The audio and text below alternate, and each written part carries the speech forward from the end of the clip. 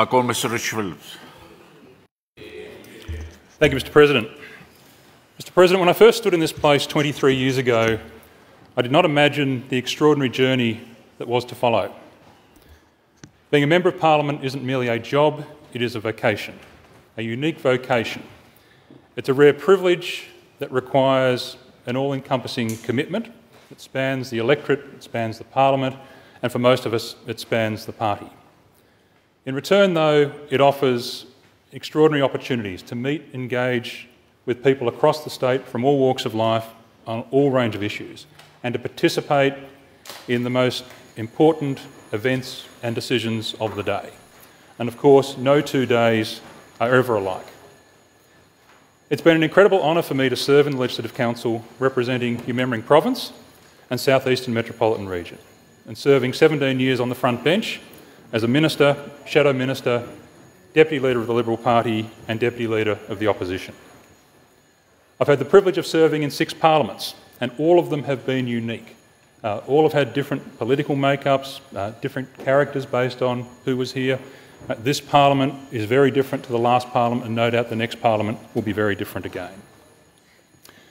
My journey has included serving with 130 other members of the Legislative Council, 6 Liberal leaders, 6 presidents, 6 premiers, 5 governors, 3 clerks, and now unexpectedly serving under 2 sovereigns.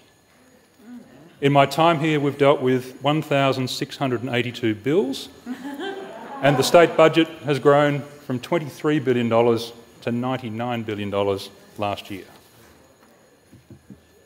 For me, policy has always been more interesting than just the politics, and I've been very fortunate to be involved in areas of interest to me, such as industry policy, treasury, finance and governance. I was fortunate to spend my first 11 years here on the Public Accounts and Estimates Committee, and I cannot think of a better learning ground to understand how government really works. So much of the good work of parliamentary committees goes unnoticed. I've been privileged to chair multiple select committees and standing committees in the Legislative Council, including the Standing Committee on Finance and Public Administration in the 56th Parliament, which was, I think, the closest we've ever come to having a genuine Public Accounts Committee. And it was a testament to that Parliament that it saw value in putting together a structure like that.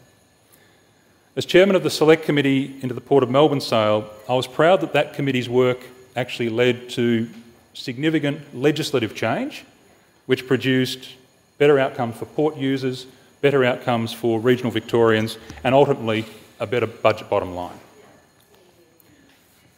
The majority of my time in this place, 19 of 23 years, has been in opposition, which is challenging in its own way and often frustrating. However, serving as Deputy Leader alongside then Upper House Opposition Leader Mary Wooldridge and working closely with my good friends Ed O'Donoghue and Georgie Crozier was one of the rare highlights of being in opposition. But of course, serving as a Minister is the ultimate opportunity to make a difference for Victorians. And I'm proud to have served in the cabinets of Premiers Ted Beaulieu and Dennis Napthine, in the portfolios of Assistant Treasurer, which was very much an internal government-focused portfolio, but also the externally focused portfolios of technology and aviation industry. As Assistant Treasurer, I led a team that delivered the rewrite of the work cover legislation, which was based on the recommendation of the Hanks Review. We withdrew Victoria from national OH&S harmonisation, and if there was ever an example of where harmonisation had gone wrong, where a model required everyone to drop to the lowest common denominator rather than rise to best practice, it was OH&S harmonisation, and we stand by our decision to take Victoria out of that. We twice lowered premiums for work cover, and we saved Victorian businesses over $340 million while keeping the scheme solidly in the black. I was pleased to be Victoria's Treasury rep on the Ministerial Council that set up the NDIS. It was an interesting Ministerial Council. It had Treasury reps from each jurisdiction, and it had Community Services reps from each jurisdiction. And it became very clear early in that process that while there are a lot of opportunities for Victoria, there are also a number of risks to the work cover scheme and to the TAC scheme, which both ran similar supported care schemes as NDIS now does.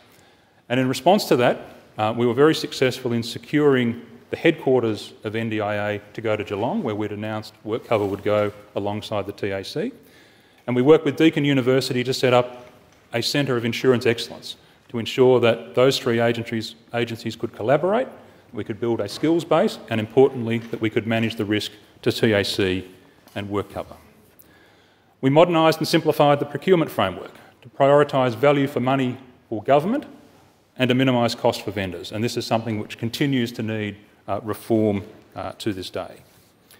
Working with Kim Wells, Robert Clark and Michael O'Brien, we stabilised what at the time was a deteriorating budget position and went on to deliver 4 surplus budgets and what turned out to be quite complex tax reform in introducing the Fire Services Property Levy. Soon after coming to government, we received a series of Ombudsman's and Auditor-General's reports which were highly critical of the way in which a number of large-scale ICT projects had been undertaken.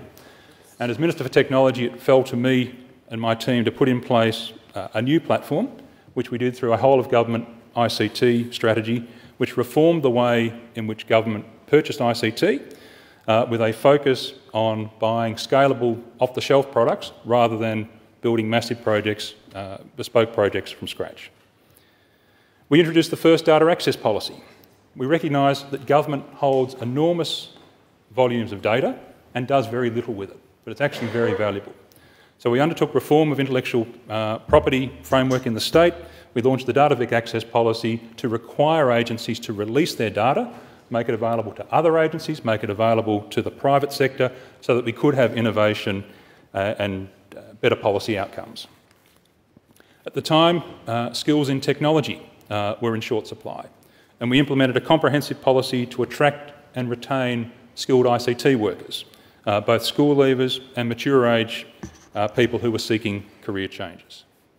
And on the industry development front, we facilitated more than 5,500 jobs and $1.1 billion of private sector investment in ICT, in biotech and in the small tech sector.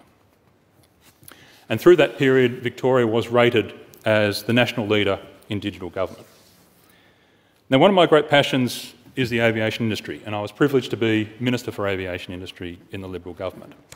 Few people know that Victoria is actually home to the largest Boeing factory outside North America. And in Gippsland, we've had Mahindra, Gips Aero, building the only certified Australian-designed aircraft in the country. In my own electorate, we've got Morand and RUAG, which build critical components for the Joint Strike Fighter. So we've got a world-class aerospace industry, and it was my brief as Minister to work with the aerospace industry and the aviation industry to develop export opportunities and to attract investment. Some of that related to manufacturing and a lot of it related to pilot training, attracting international contracts to Victoria. And one of the last projects we worked on, which I was particularly proud of, was the Air 5428 Australian Defence Force pilot training contract, which we secured. It was secured just after the change of government on the back of work that we had done through our period of government. To secure it for sale. And it was a particularly competitive project. We worked with Lockheed Martin Pilatus to get it to Victoria. The competitor was Tamworth, which was in the electorate of the then Deputy Prime Minister Barnaby Joyce, but we managed to wrest it away from New South Wales and get it to Victoria, which was a great outcome. A lot of that work was underpinned by our government's Regional Aviation Fund, where we supported the upgrade of 22 regional airports across Victoria, and it was a project or a program which demonstrated that with a small amount of money you can leverage a lot of contributions in kind from local communities. And with that small amount of money we were able to see some projects brought forward and a lot of those projects delivered much earlier than otherwise would have been the case. And one of my fondest memories of that program was actually on a weekend ending up in Cobden in the southwest of the state in Mr MacArthur's electorate. And I went into Cobden on Saturday morning and they were holding a sausage sizzle. And the sausage sizzle was in fact to raise funds to fund the sealing of their runway at their local airport, which was used by the air ambulance and aerial ag operators. So having bought a sausage, I was actually, without a hint of irony, able to say to them, I'm from the government and I'm here to help. And within 12 months, they had the grant and they had finished the sealing of the runway, which was years earlier than would have been possible had they been relying on just raising funds through the sausage sizzle. Now, public life is a noble and worthwhile profession, yet it is also deeply misunderstood by a fairly cynical electorate. And the Australian National University has done research that shows that in 1981 around 56% of Australians had trust in our parliamentary system. By 2018, that had fallen to only 28%. Parliament is central to our democracy, and I've always believed that my most important role, without doubt, has been as a parliamentarian. I've had the opportunity to serve in this place alongside some great parliamentarians, people who truly respected and understood the Constitution, the conventions and practices of this place, why they are important and how to make them work. People like Bill Baxter, Roger Hallam, Philip Davis, Gavin Jennings and Greg Barber, who all stand out for their commitment as parliamentarians. Parliamentarians who also understood that Parliament should involve genuine debate, not just pro forma speeches. And parliamentarians who knew how to work both on and off the record, the fact that conversation out there in the corridor behind the President's chair could be as effective as getting outcomes as what happens in this place. As members of Parliament, we make decisions for all Victorians, and we have a duty to all Victorians, not just those in our own electorates. Lawyers understand the concept of being an officer of the court. That is, having a duty to support the judicial system and uphold the judicial system, as well as representing their clients. And as parliamentarians, we also have a duty to protect and uphold the supremacy of the Parliament ahead of partisan or political convenience. And this is a fundamental duty. And it's easy for parties and governments of all colours to want to circumvent or sidestep or dismiss parliamentary convention or oversight or scrutiny for their own convenience. As parliamentarians, we have a duty to Parliament to ensure that doesn't happen, a duty which transcends responsibility to our party, a duty which must be upheld if trust in the parliamentary system is to improve. Too often, as members of Parliament, we fixate on the next election, either winning government or staying in government.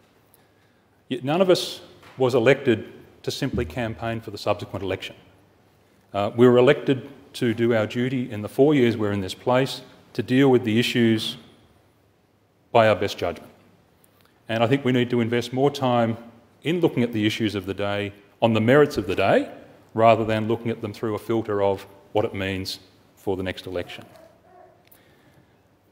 One of the huge challenges we face as members of the Victorian Parliament is the decline in community interest, knowledge and engagement in the state political process. When I first arrived here in 1999, that trend had already started. Media reporting of state politics was already largely a byline compared with the coverage of the national sphere.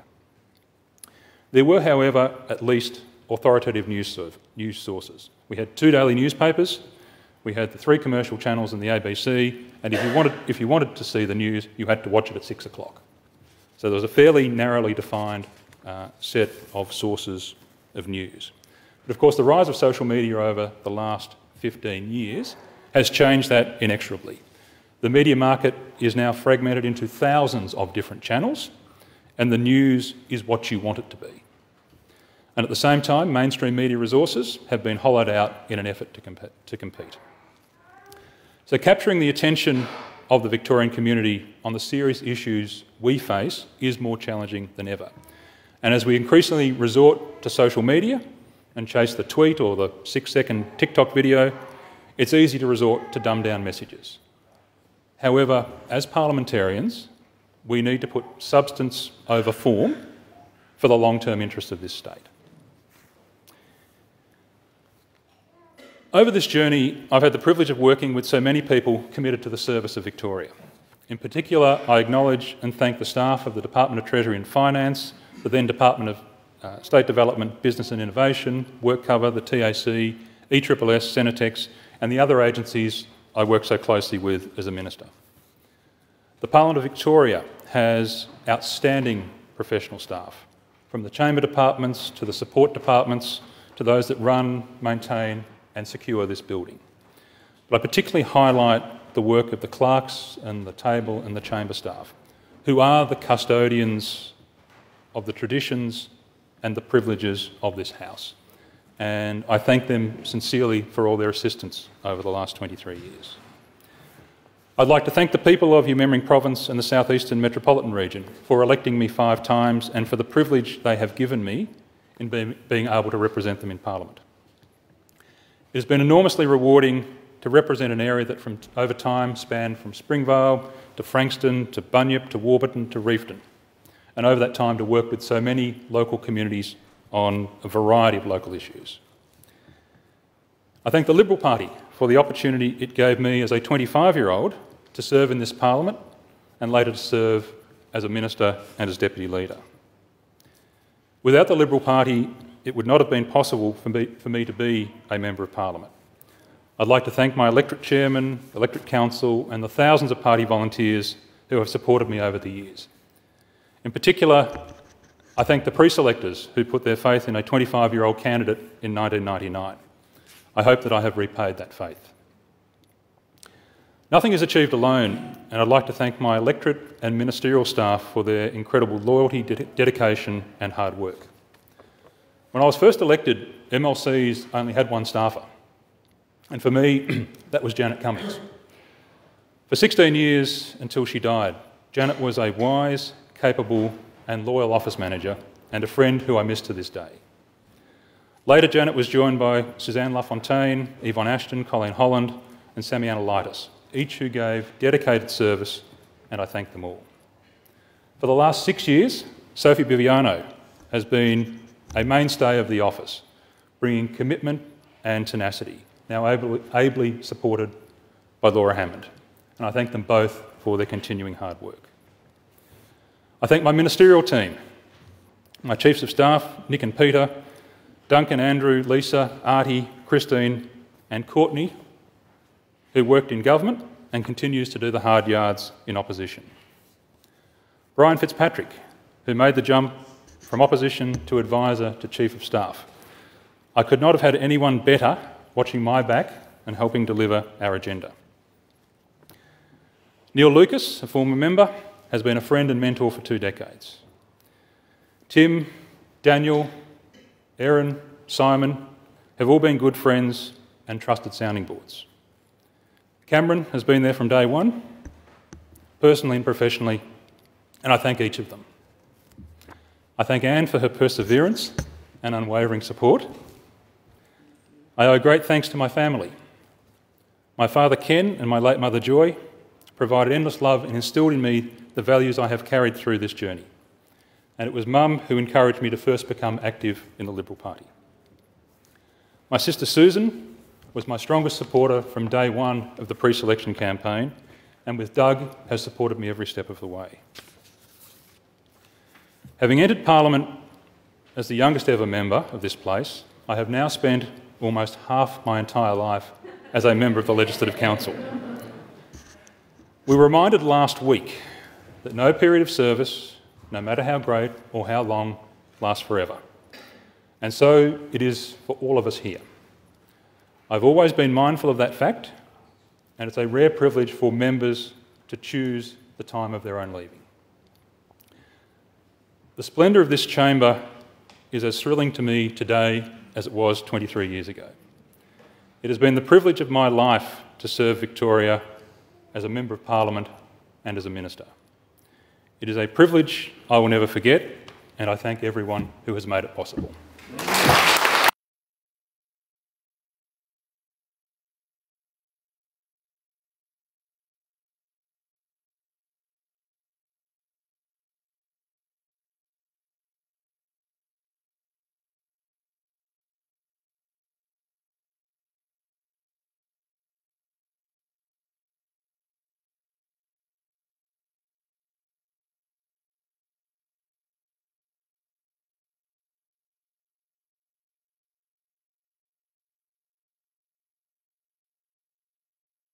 Thank you, Mr. Rich-Phillips.